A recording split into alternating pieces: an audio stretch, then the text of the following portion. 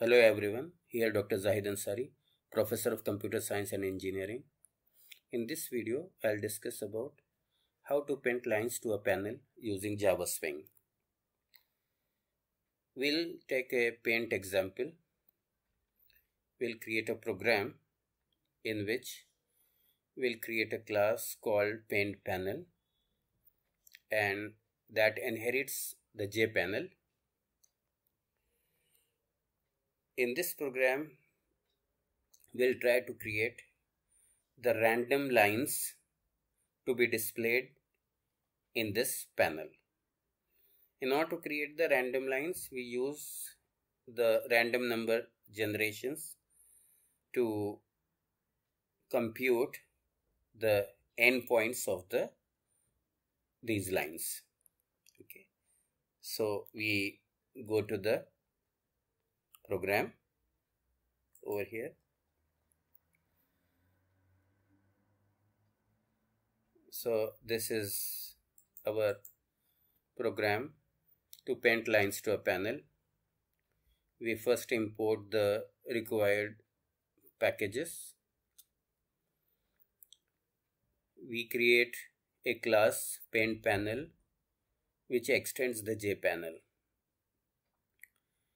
So our paint panel, it's a panel. In order to take care of the borders of the panel, we are declaring a data point edit ins of type insets, and in order to randomly generate the endpoints of the line, we are using an object of random. In the constructor of the paint panel, we are setting the border for the panel. So we are setting the color of the border red and thickness of the border to 5. Okay. And in order to make use of the random number generation class, we are instantiating random. Okay, and we are creating an object rand over here. Now, in order to draw the lines on the panel, we are overriding the paint component method over here. The paint component method, it takes a graphics object. Okay, yeah, before we do our painting, we make sure that we call the superclass paint component method first. Okay, so in our case, the JPanel is the superclass, so we are calling super.paint component this. So it will call the paint component method of the superclass.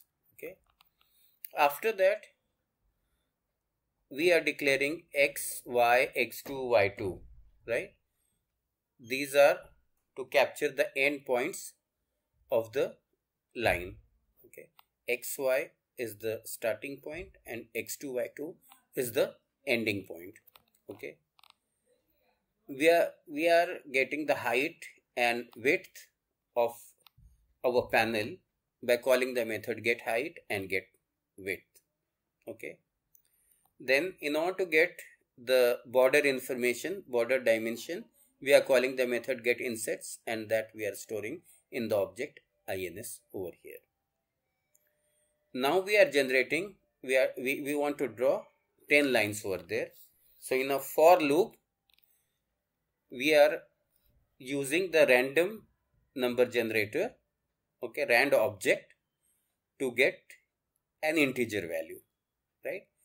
And this integer value, we are specifying the width over here to get the integer value for x, right? We are specifying the width, and from the width we are subtracting the left dimension of the border. For similarly, to compute the y value, we are subtracting the bottom margin from the height. Same thing we are doing for x2, y2. This we are doing so it should not happen that our endpoints, they are touching the border. Okay, so once we compute the values of x, y, x2, y2 randomly, After that, we call the method draw line on the graphics object by providing the endpoints x, y and x2, y2. Okay. So the line is drawn 10 times because our loop iterates 10 times. Okay. So this is the implementation of our paint component class. Okay.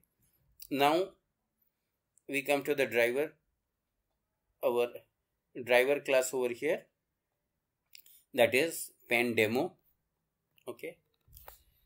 It has a data member, that is paint panel object pp. In the constructor of this paint demo, we are first create the top level container, a JFrame object. We give the name to the title paint demo. We set the size of the frame to 200 pixel by 150 pixel, where 200 is the width and 150 is the height. Okay. When the close button is clicked, then we want the program to end. So on the frame, we are calling set default close operation jframe.exit on close. So exit the program when the close button is clicked. Okay. After that, we are instantiating our paint panel class object. So pp we are instantiating. Okay. And this, our paint panel object, we are adding to the content pane associated with our frame. So we are calling the method add on the our JFrame object, and we are passing our paint panel object as a parameter to this. To make sure that the frame is visible, we are calling the method set visible and passing the parameter true to make the frame to be visible. Okay. Now from inside the main, okay, we are instantiating our paint demo class. Okay. And in order to make sure that it gets instantiated in an event dispatching thread, we are calling this from inside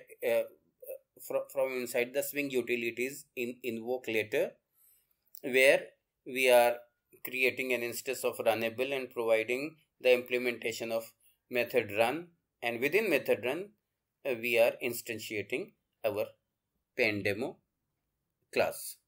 Okay. So let's run it. So see here. Okay, I'll maximize it. Okay, so many lines they are drawn. Okay, over here I will minimize it. Okay, I'll try to restore it. Okay, here. So this way. Yeah. Okay, I'll maximize it. I'll restore it again. Right. So every time when it is resized and all, then that method paint component is called, and every time we get the next set of the lines over here. Okay. So, and if we change the if we increase the number of lines, let's say I make it 100. Okay. So I'm just closing it and we are saving it, and I'm running it again. See, now we are generating the 100 lines over here. Right? 101 lines over here. So this way we can paint line on a panel. Okay, this finishes our